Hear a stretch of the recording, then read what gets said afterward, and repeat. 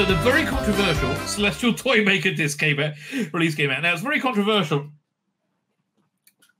Yeah, well, let me pull up some details about what's on this Celestial Toymaker DVD release. Not date, DVD release, and then it will tell me what's on it. Right? You can look at Amazon, I guess. Wikipedia, BBC, Who site. I'll go to Blu-ray. Celestial Toymaker. Yeah, we'll go to the Who Blu-ray.com. That should tell you what stuff's on there. Fine. This is actually a good place to review it from. So this is a very controversial release in that it doesn't even try to emulate the look of the original, right? It doesn't even come close to it. And I would say normally I'm very much against that sort of thing, right? I don't really see the point. Go and check out Callum Weston's excellent animation of Celestial Toymaker. But the thing is, with this story, because it deals with the nature of reality, right, and it deals with things being out of the normal and strange, it works. I think the animation works, and I watch it in color on big screen. And normally these things I only watch the black and white version, but because this is a completely new interpretation of it, I really feel it works. But again, if you're somebody who wants to recreate the original, it's not that at all, right? It's not. In fact, again, here, let me pull up the Callum Weston one so you can see. In fact, let's compare Callum Weston's one with how this new version did it, right? Which is chalk and cheese, right? It's absolutely chalk and cheese. But again, for me, this told the story. I was able to appreciate and enjoy the story. This is actually something that the reason why I'm not really enamored with the the AI motion telesnap recreation by Ian Levine, because, and don't get me wrong, I'm like so happy he's doing them. I think it's fantastic they're doing it, and I got so much respect for him. But for me, it doesn't track as a story, right? They're basically moving stills, and it throws me off. I'd rather listen to the audio, right? It's just it's like a motion telesnap is how I would describe it. Whereas, like this Callum Weston version is just perfect, right? It's absolutely freaking perfect. So yeah, let me we'll compare and contrast. Hang on 1 second. Following is number. Wait. I got a message I need to wrong one. Doink. Which I spelt wrong, but I'm sure they're on some of it. Fine. So let's start with again. I see this one's in color, but it totally works, right? It's such vanished. What? Oh, nonsense, child. Nonsense. You have. So again, for me, it just feels exactly like I'm watching a rather good reproduction of the original one. Right? Directed very well, right? And like a lot of it's in blackness, so it really quite works. But you have like the games they play. It's the only time I can imagine. Oh, it's not on this set file. It's on the next one. But yeah, I could only see your face with that hand. I mean, I just think this is beautiful, right? I think this is absolutely beautiful. So let's contrast that with the official BBC one again. And people hate it. People are really mad because it's not trying to recreate the original at all, right? It's really not trying to recreate it. And where is it? Black and white. No, here we go. One the color. Here we go. And I think this is trying to tap into that new mythical audience that doesn't exist. Oh, this was actually a very good version in the Callum Weston one, right? And you have the doctor goes invisible at the beginning. But one might be worse, my dear. And it's not. Would they have realized that at the time? I don't know. But yeah, he's got some kind of. And I don't like they have the TARDIS in green.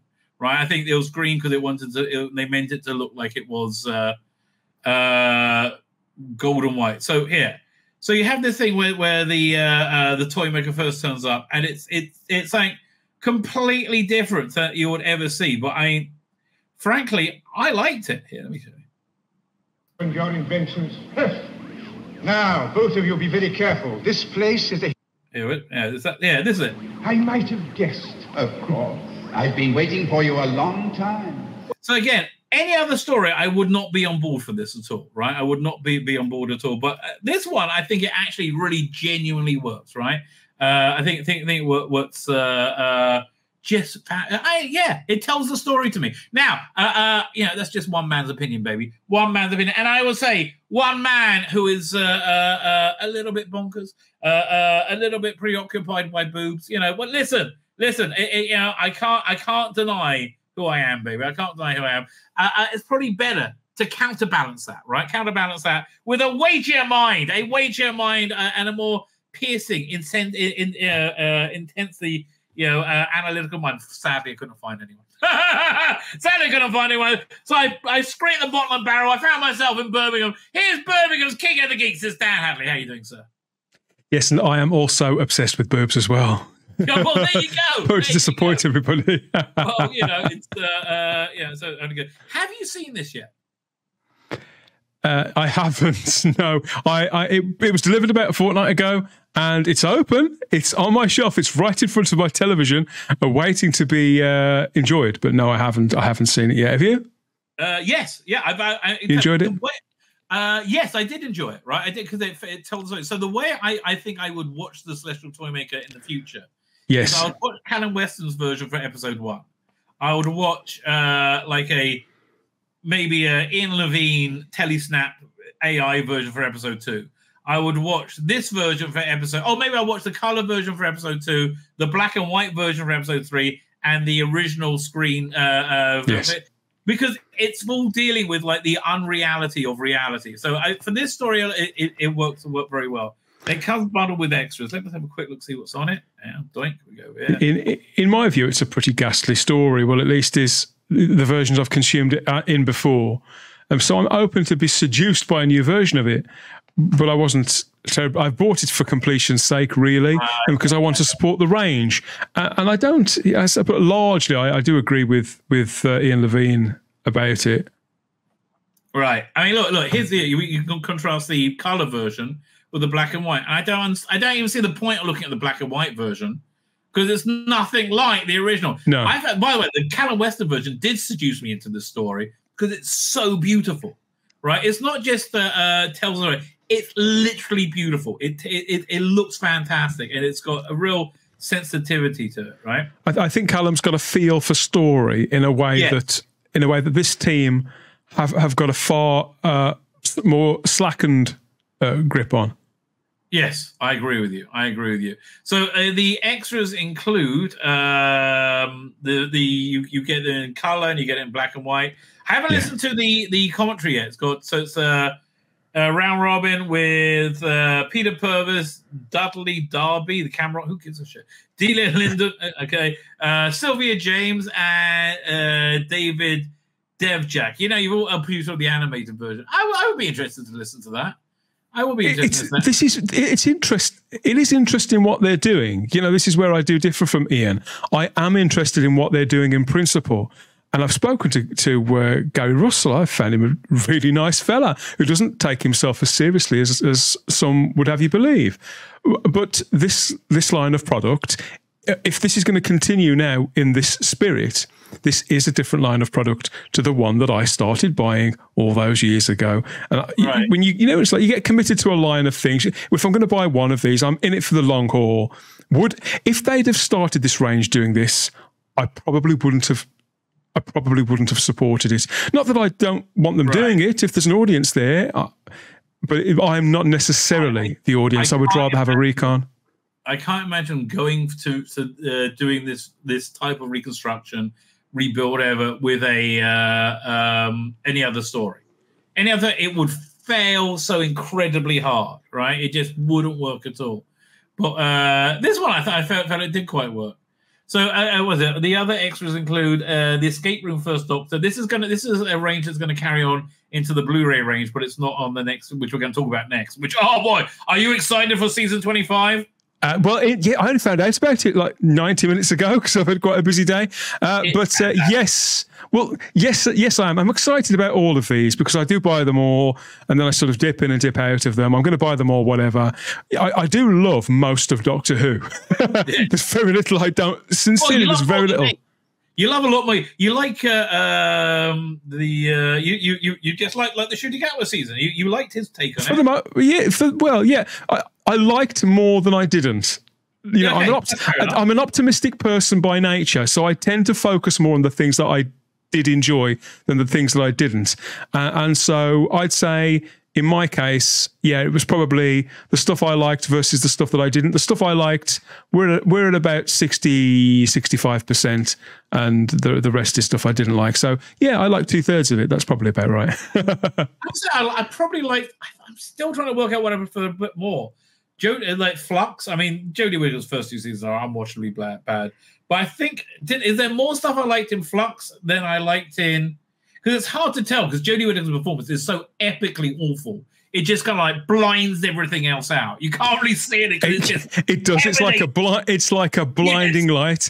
And you can fool yourself in some episodes of particularly Flux, because I do know what you mean. For 10 minutes, you can fool yourself that you're not watching it. And then she appears. It's like, oh, God, no. Exactly. Yes, exactly. It always derails it. God bless her. Anyway, so this extra is the escape room. It's an hour and 15 minutes long. That's long. It's unintentionally hilarious effort on the part of an undeniably elderly trio from the first Doctor's tenure. Who is it? It's Peter Purvis, Maureen O'Brien, Lisa Bauman. Okay, why's Lisa Bauman in it? Okay. I guess that they wanted a young person. She's in her 60s, isn't she? She is. She's a youthful 60 though, from what I've seen. I've never met Lisa, but apparently she's really cool. I'm sure she's cool. She's incredibly talented, right? She directed a version of War of the Worlds on audio, which I thought was yes, wonderful. It's the absolute best one I've ever heard. Very, very accurate. Much better than the Big Finish version, quite frankly. Oh, you told me about this when it came. It came out under a slightly different name, didn't you? I had no idea that Lisa Bauman was anything to do with it there. Yeah, she was it was all the Big Finish crew they got to do a message. So fine, that was good. Making of animation, I quite like that. So that's the great intro from the Years tapes, right? This was from you got the Years tapes, I'm sure. Of course I have. I bought every VHS, every DVD. I know. So the Years tape, if you don't know, if you're not an old grey fart like me and Dad here, it's in the early 90s, wasn't it? I think when John Nathan. They started in 91. Yeah, as soon as JNT kind of secluded himself onto the VHS range as the special advisor. Yeah. Yeah, and he did a very good job. So they did. They had like these individual episodes they couldn't release as a thing. So they had. They just put out the individual episodes with linking material with Sylvester McCoy and one, and I thought they were very good, right? Carmen Severa audio interview I didn't listen to yet, but I think it'll probably be interesting. And more commentaries. Okay, so look, for me, I'm amazed to say it's a recommend, right? And I thought I would hate it, but I'm amazed to say it's actually a recommend. I can't imagine doing any other story with this, right? Cannot imagine at all. My name's Tzvi Lebetkin, the Rabbi from another planet. Please like, share, and subscribe, and ring that little bell. Ring the little bell so you're notified when new videos drop.